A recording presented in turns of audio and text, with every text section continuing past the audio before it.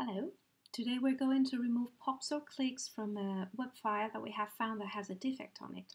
So we look at the file, we isolate it, and we notice that there's something wrong with it. Omba, omba, omba.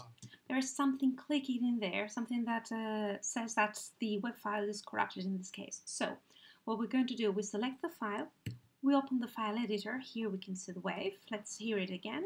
Omba, omba. It definitely has a defect in it, and more or less I would say it's around this area. We're going to zoom in to try and find it, and we can already see whenever we zoom in the file that there is a defect already here. There is something strange going on, like the wave seems to be interrupted. Let's zoom in a bit more. There we go. Here's the peak. We see there's an interruption in here.